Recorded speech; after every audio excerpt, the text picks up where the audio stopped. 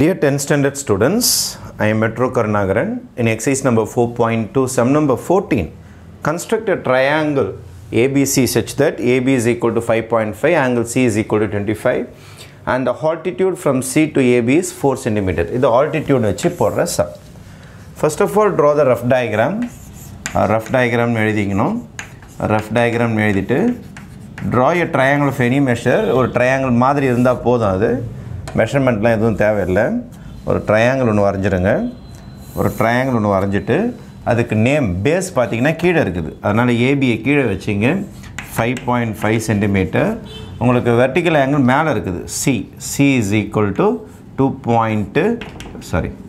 வந்து 25 degrees. Altitudeன்றதுனால you have to draw perpendicular. 19 போட்டு இந்த இடத்துல ஒரு ஜீன் பேர் வச்சிங்க. This is your rough diagram. After completing the rough diagram, main diagram க்கு வரேன் நான்.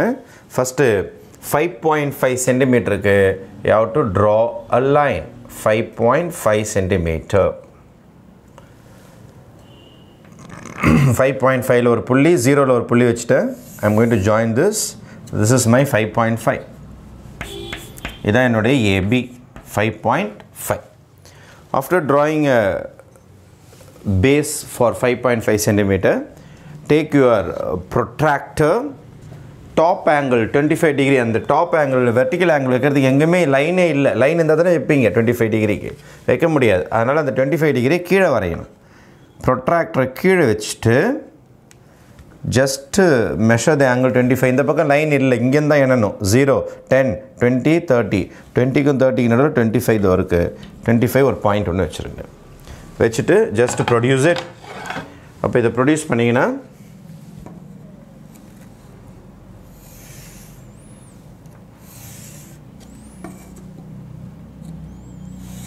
இந்த மாதிரி ஒரு லைன் வரும். இதுக்கு பேர் என்னன்னு வச்சுக்கணும், நீங்கள் X அப்படின்னு சொல்லிட்டு வச்சுக்கணும். ஆஃப்டர் திஸ் திருப்பி ப்ரொட்ராக்ட் எடுங்க. இங்கே வச்சு 90 டிகிரி மெஷர் பண்ணணும். 90 டிகிரி மெஷர் பண்ணணும். இங்கே வச்சு 90 டிகிரியில் ஒரு புள்ளி வச்சுருங்க. வச்சுட்டு you draw a line, draw எ ரே. 90 டிகிரிக்கு ஒரு ரே வரைஞ்சிருங்க. This is my 90 degree. இது எக்ஸ்னு வச்சுருக்கோம், இதை ஒய்னு வச்சுங்க. After this, உங்களுடைய காம்பஸ் எடுங்க. Draw perpendicular bisector. இந்த லைனுக்கு more than half எடுத்துட்டு ஒரு perpendicular bisector more than half.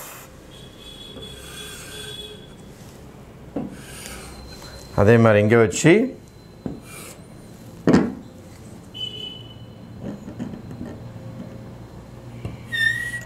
மேலே ஒரு ஆர்க்கு கீழே ஒரு ஆர்க்கு வரைஞ்சிருங்க.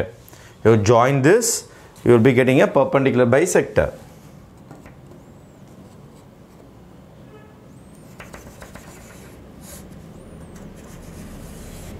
அப்போ இந்த மாதிரி perpendicular bisector வரைஞ்சி முடிச்சிட்டிங்க. இதுக்கு நேம் வந்து ஜின்னு சொல்லிட்டு வச்சிங்க. நான் ஜி தான் வச்சுருக்கிறேன், perpendicular bisector. ஆஃப்டர் தட் இந்த perpendicular bisector இந்த இடத்துலையும் வெட்டணும். அதனால் இதை நல்லா ப்ரொடியூஸ் பண்ணுங்கள். இதை நல்லா ப்ரொடியூஸ் பண்ணிங்கன்னா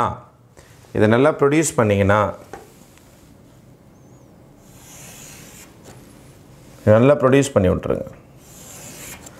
இங்கேயும் கட் ஆகும், மேலேயும் கட் ஆகுது. இந்த பாயிண்ட் எங்கே கட் ஆகுதோ இந்த ரே கூட, இது 25 டிகிரி ரொம்ப சின்ன டிகிரின்றதுனால ரொம்ப பெருசாக இருக்கும் பார்க்குறதுக்கு. அதனால் மேலே போய் கட் ஆகிருக்கும். இதுக்கு பேர் ஓ. இதுக்கு பேர் என்னன்னு செஞ்சிடணும், ஓன்னு சொல்லிட்டு பேர் வச்சிடணும். இப்போது உங்களோட காம்பஸ் எடுத்து ஓல வச்சு you have to draw a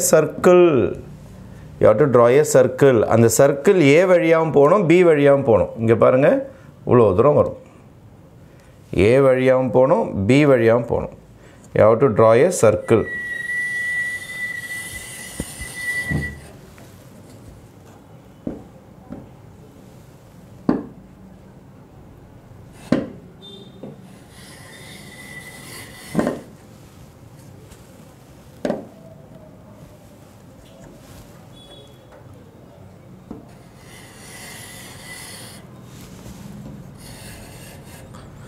ஏ வழியாக போயிட்டு அப்படி போயிட்டு வரும். you have to draw a circle. எங்கே வச்சு ஓலை வச்சு right. After drawing the circle ஓலை வச்சு தான் வரையணும், இங்கே வச்சு வரைஞ்சிட்டு போகிறீங்க. ஓலை வச்சு சர்க்கிள் வரைஞ்சிட்ட பிறகு ஆல்டிடியூட் எவ்வளோ சென்டிமீட்டர் கொடுத்துருக்காங்க அவங்க? Altitude from C to AB is 4 centimetre. Altitude is 4 centimetre. இப்போ என்ன செய்யணும்னா உங்களுடைய காம்பஸில் 4 சென்டிமீட்டர் மெஷர்மெண்ட் எடுக்கணும். 4 சென்டிமீட்டர். அப்போது உங்களுடைய ஸ்கேலில் 4 சென்டிமீட்டர் மெஷர்மெண்ட் எடுத்துங்க. 4 சென்டிமீட்டர் 4 சென்டிமீட்டர் மெஷர்மெண்ட் எடுத்துக்கணும். 4 சென்டிமீட்டர் எடுத்து ஜியில் வச்சு, இங்கே பாருங்கள், ஜியில் வச்சு இங்கே கட் பண்ணணும். இந்த பர்பெண்டிகுலர் பைசெக்டர் வரைஞ்சிங்களே, இந்த லைனை கட் பண்ணணும். இதோ இந்த பாயிண்ட், இந்த லைனை கட் பண்ணணும். இப்போ இந்த பேரலில் இங்கேருந்து இங்கே எடுத்துன்னு போகணும். இந்த பேரலில் இங்கேருந்து இங்கே எடுத்துன்னு போகணும். பேரலல் இந்த லைனை இங்கே எடுத்துன்னு போயிட்டு கட் பண்ண வைக்கணும். கட் பண்ண வச்சா ட்ரையாங்கிள் ரெடி ஆகிடும். அப்போ இந்த லைனை இங்கேருந்து இங்கே எடுத்துன்னு போகிறதுக்கு 2 மெத்தட் இருக்குது. இந்த லைனை இங்கேருந்து இங்கே எடுத்துன்னு போகிறதுக்கு ஆல்டிடியூட் சம்மில் தான் எப்போதுமே பேரலல்ஸ் இங்கேருந்து இங்கே எடுத்துன்னு போகும். இதே மீடியன் சம்மாக இருந்தால் இங்கே கட் பண்ண மாட்டோம், இங்கே கட் பண்ணி சம்மை முடிச்சிடுவோம். இங்கே இல்லைனா இங்கே கட் பண்ணிவிட்டு ட்ரையாங்கிள் வரைஞ்சி முடிச்சிடலாம். ஆனால் ஆல்டிடியூட் சம்மில் மட்டும் ஸ்ட்ரைட் லைனில் தான் கட் பண்ணோம். Because it's a height, vertical height. அப்போ இங்கேருந்து இங்கே கட் பண்ணியாச்சு, நமக்கு ஒரு பாயிண்ட் கிடச்சிருக்குது. இந்த பாயிண்டில் you have to draw the parallel line. Parallel line வரையறதுக்கு 2 method இருக்குது. ஃபஸ்ட்டு செட் ஸ்கொயர் வச்சு வரைஞ்சி காட்டுறேன், அதுக்கப்புறம் காம்பஸ் வச்சு வரைஞ்சி காட்டுறேன். உங்களுக்கு எது ஈஸியாக இருக்கும் எக்ஸாமில் நீங்கள் யூஸ் பண்ணீங்க. சில பேருக்கு செட் ஸ்கொயர் யூஸ் பண்ணுறது பிடிக்கும், சில பேருக்கு காம்பஸ் யூஸ் பண்ணுறது பிடிக்கும். செட் ஸ்கொயரே நம்ம யூஸ் பண்ணியிருக்க மாட்டோம், ஜாமெட்ரி பாக்ஸில் கீழே கிடக்கும். எப்படி யூஸ் பண்ணுறதுன்றது பாருங்கள், நல்லா கவனிங்க. This is my line. இந்த ஏபியை மேலே கொண்டு போகணும். இதை மேலே எடுத்துன்னு போகிறதுக்கு ஃபஸ்ட்டு என்ன செய்யணுன்னா, இந்த ஏபிக்கு மேலே கொஞ்சம் தள்ளி ஒரு செட் ஸ்கொயரை ஃபிட் பண்ணிடணும். ஒரு செட் ஸ்கொயரை ஃபிட்டின் பண்ணிடணும். ஃபிட்டின் பண்ணிவிட்டு அடுத்த செட் ஸ்கொயர் எடுக்கணும். அடுத்த செட் ஸ்கொயர் எடுத்து என்ன செய்யணுன்னா இது கீழே வைக்கணும். அடுத்த செட் ஸ்கொயர் எடுத்து இது கீழே வைக்கணும். வச்சிங்கன்னா இந்த 2 லைனும் கீழே கரெக்டாக இருக்கணும். இதுவும் கரெக்டாக இருக்கணும், இதுவும் கரெக்டாக இருக்கணும். ரைட், இந்த மாதிரி கரெக்டாக மேட்ச் ஆகணும். ரைட் ஹேண்ட் சைடுக்கு நல்லா ப்ரெஸ் பண்ணிக்கணும். இதை நவுத்தக்கூடாது. இதான் ரோடு மாதிரி. இந்த லைனை கூட்டின்னு போகிற பஸ் இவர். இந்த லைனை கூட்டின்னு போகிற பஸ். இந்த லைனை பத்திரமா இவர் எடுத்துன்னு போய் மேலே விட்டுருவார். இதை பாருங்கள், இந்த லைனை நீங்கள் நவுத்தின்னு போகணும். இதை நவுத்தவே கூடாது, நல்லா அழுத்திடணும். இதை நல்லா ப்ரெஸ் பண்ணிங்க.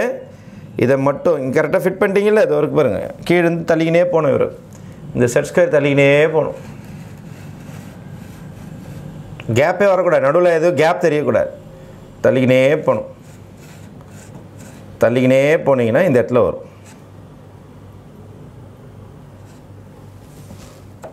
தெரியுதா? கேப்பே வரக்கூடாது, கேப்பே வரக்கூடாது. தள்ளிக்கினே போய் இங்கே ஃபிட் பண்ணணும். இப்படி கோணையாக வரக்கூடாது, இப்படி கோணையாக இருக்கக்கூடாது, நடுவில் கேப் இருக்கக்கூடாது. பக்காவாக ஃபிட் ஆகணும். இந்த இடத்துல ஃபிட் பண்ணிடணும். ஃபிட் பண்ணிட்டீங்களா? ஃபிட் பண்ணிவிட்டு உங்களுடைய இந்த செட் ஸ்கொயர் எடுத்துடணும். எடுத்துட்டு இங்கே என்ன செய்யணும்னா ஒரு சின்ன கோடு வரையணும். இந்த பாயிண்ட் வழியாக போகிற மாதிரி ஒரு கோடு வரைஞ்சிக்கணும். ரைட், அந்த கோடை நீங்கள் ப்ரொடியூஸ் பண்ணணும். இந்த கோடை இந்த பக்கமும் ப்ரொடியூஸ் பண்ணிங்கன்னா you will get the parallel line. இந்த பக்கம் ப்ரொடியூஸ் பண்ணணும், இந்த பக்கமும் ப்ரொடியூஸ் பண்ணணும்.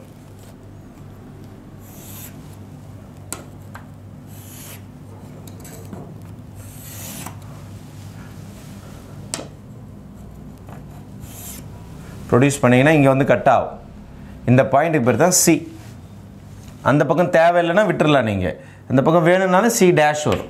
இதை ப்ரொடியூஸ் பண்ணிங்கன்னு வச்சுங்க, இந்த லைனை ப்ரொடியூஸ் பண்ணிங்கன்னா you will get C dash.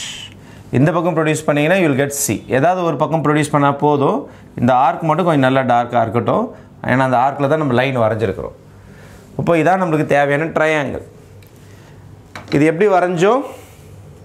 Set ஸ்கொயரால் இந்த லைன் இங்கேருந்து இங்கே கூட்டு வந்துட்டோம். இது டோட்டலாக 4 சென்டிமீட்டர்.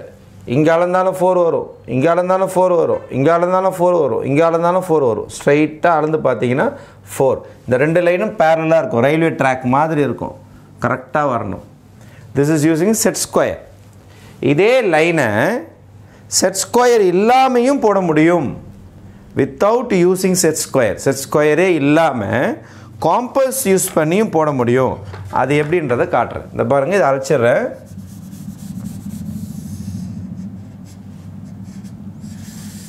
இதே சிசி டேஷை செட் ஸ்கொயர் இல்லாமல் காம்பஸாலையும் போட முடியும். அது எப்படி சார் காம்பஸால் போடுறது? ரொம்ப ஈஸி. அதுவும் இங்கே பாருங்கள், காம்பஸ் எடுத்துக்கணும். உங்களோட பாயிண்ட் இதுதானே, இங்கே வச்சு மேலே ஒரு ஆர்க், கீழே ஒரு ஆர்க். இந்த 4 சென்டிமீட்டரில் ஆர்க் வரைஞ்சிங்கன்னா ஆல்டிடியூடுக்கு, கீழே இருந்து ஆல்டிடியூடுக்கு 4 சென்டிமீட்டரில் கட் பண்ணியிருப்பீங்களே, அந்த இடத்துல காம்பஸோட நிப்பை வச்சு மேலே ஒரு ஆர்க், கீழே ஒரு ஆர்க். செட் ஸ்கொயர் வேண்டான்றவங்களுக்கு இந்த மெத்தட் ஈஸியாக இருக்குதுன்னா இதை போட்டுங்க. செட் ஸ்கொயர் ஈஸியாக இருக்கிறவங்க செட் ஸ்கொயர் யூஸ் பண்ணி போட்டுங்க. மேலே ஒரு ஆர்க், கீழே ஒரு ஆர்க் வரைஞ்சிட்டிங்களா? அதுக்கப்புறம் இதுக்கு மோர் தென் ஆஃப் எடுத்துங்க. மோர் தென் ஆஃப் எடுத்துக்குங்க. அதாவது இதுதான் உங்களுக்கு கரெக்டாக ஆஃப். மோர் தென் ஆஃப் எடுத்து இங்கே ஒரு ஆர்க்கு, இந்த பக்கம் ஒரு ஆர்க். அதே மெஷர்மெண்ட்டில் இங்கே போங்க.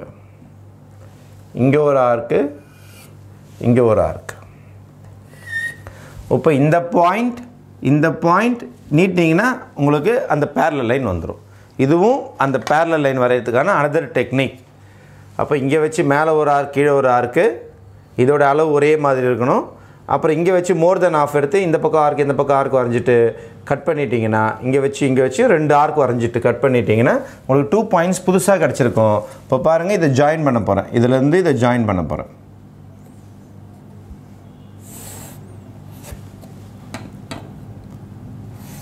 அதே பாயிண்ட் வந்துருச்சு பாருங்கள். அதே சி தான் வரும். இங்கே ஜாயின் பண்ணி பார்த்தீங்கனாலும் அதே பாயிண்ட் சி டேஷ் தான் வரும்.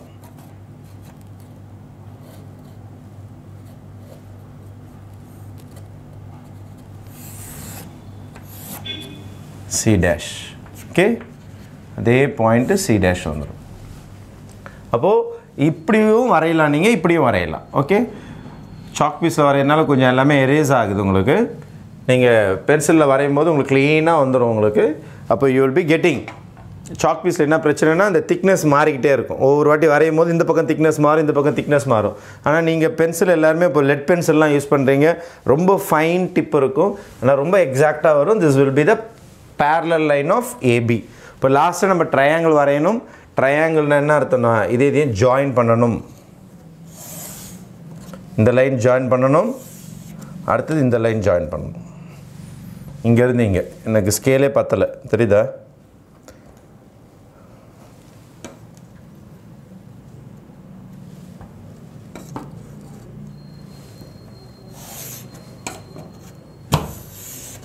You join this. This is the required triangle ABC. நீங்கள் கரெக்டாக போட்டிங்களா இல்லையான்னு செக் பண்ணணும். அது ஒரே ஒரு வேலை தான் இருக்குது.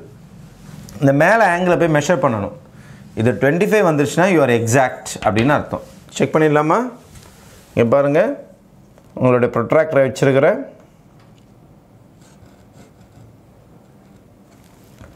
ஜீரோ 10 20 25 எக்ஸாக்டாக 25 வந்துருச்சு பாருங்கள். அப்போ நம்ம போட்ட டயக்ராம் கரெக்ட். கடைசி மெஷர்மெண்ட் எது இல்லாமல் இது 5.5 சென்டிமீட்டர், ஆல்டிடியூட் 4 சென்டிமீட்டர். இதுதான் 4 சென்டிமீட்டர் இருக்கும் உங்களுக்கு. இது 4 சென்டிமீட்டர், ஆல்டிடியூட் இஸ் 4 சென்டிமீட்டர். இங்கேருந்து இங்கே தான் ஆல்டிடியூட் 4 சென்டிமீட்டர். அதுக்கப்புறம் மேலே 25 டிகிரிஸ் போட்டாச்சு. இது 5.5. இவ்வளோதான் இதுக்கான டயக்ராம். ஓகேவா? கொஞ்சம் மெஷர்மெண்ட் 25ன்றனால சர்க்கிள் ரொம்ப பெருசாக இருக்கும் மேல் பக்கம் பார்க்குறதுக்கு. This is the exact diagram to complete this triangle ABC. Okay, thank you. நீங்கள் ஒரே ஒரு ஸ்டேட்மெண்ட் ஃபைனலாக எழுதிடணும். என்ன எழுதிடணும்? ABC is the required triangle. ABC is the required triangle அப்படின்றது தான் final answer for this. Okay, thank you.